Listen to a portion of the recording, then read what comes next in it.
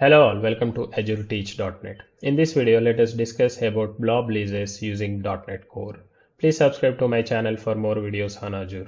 Blob Leases is a mechanism to acquire lock on a blob for a duration of 15 seconds to 60 seconds, and sometimes it can be extended to infinite duration as well. Understand this with a real life example. Assume you have taken a lease of a vehicle. As long as the vehicle under your possession, nobody else can use it. The same applies to blob leases as well. This image better depicts the use of blob leases. As long as client 1 is modifying the file, client 2 should not be allowed to do the modifications as it leads to inconsistencies. So client 1 have to acquire a lease first and do the modifications and release the lease.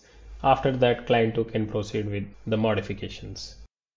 Here I am inside a storage account. I have a blob over here, and we can acquire a lease using this button. Let us copy the lease ID so that we can use it later in the program. So once we acquire the lease, it shows this blob has an active lease and it disables the editing. To access the storage account programmatically, we can go to access keys, show keys, and copy a connection string.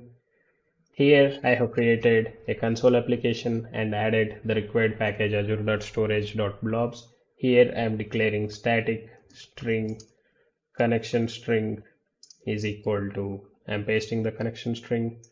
Now I am declaring one more variable, static string container name is equal to demo container, and now static string blob name is equal to demo file.txt. First we have to create blob container client, and I have already added the namespace for this using azure.storage.blobs.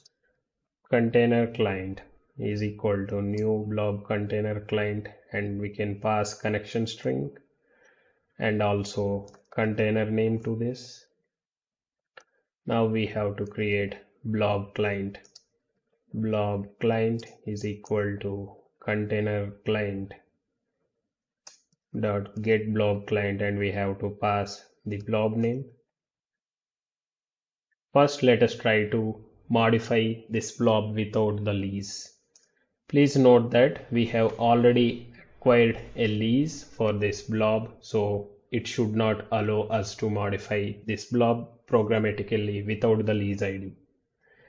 Now let us create a memory stream to fill the response of blob to the stream. New memory stream. Now blob client dot download to stream.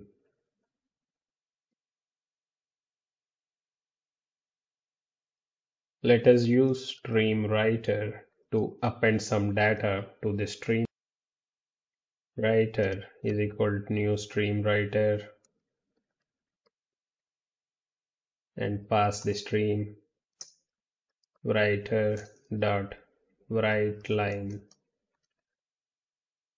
appended data for lease demo writer dot flush, and set the position of stream to 0 so that the data will be passed from the starting index.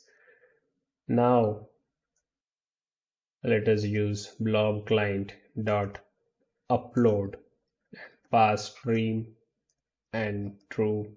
Now let us run this program. It should throw an exception. It has thrown an exception saying there is a lease on this blob. Now let us modify this program to pass the lease ID. For that we have to use blob upload options. Upload options is equal to new blob upload options, and we have to pass conditions is equal to new blob request conditions, and here we have to pass the lease ID.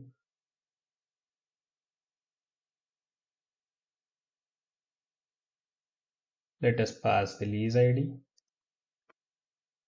and pass the upload options over here and run the program.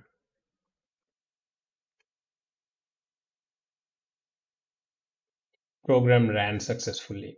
Now let us see if the blob is modified or not.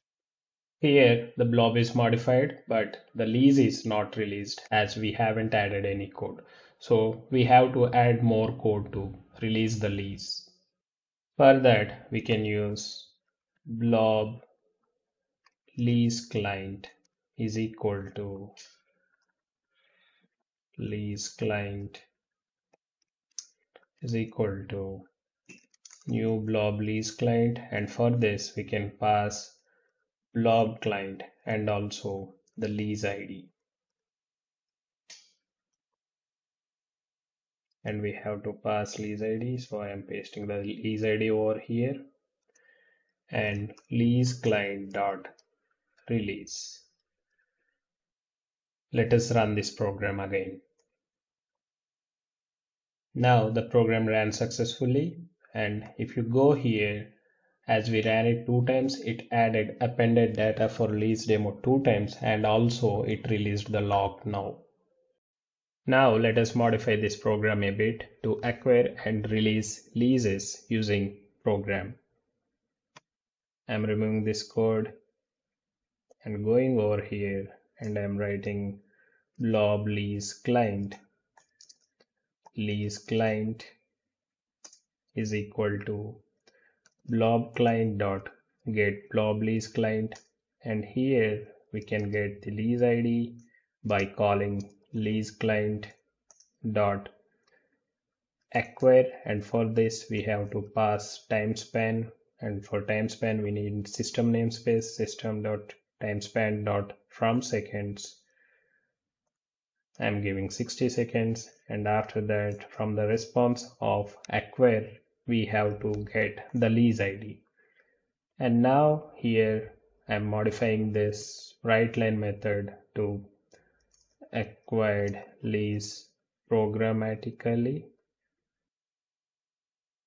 and here we have to pass that lease ID, and after modifying the blob we have to release the lease. We can use lease client dot release. Let us put a breakpoint over here and run this program. Now if you go here and see, it modified the file but it did not release the lease. Now let us execute this statement as well. If you see here, it released the lease. That is all in this demo. If you like my video, please subscribe to my channel and also give a thumbs up to this video.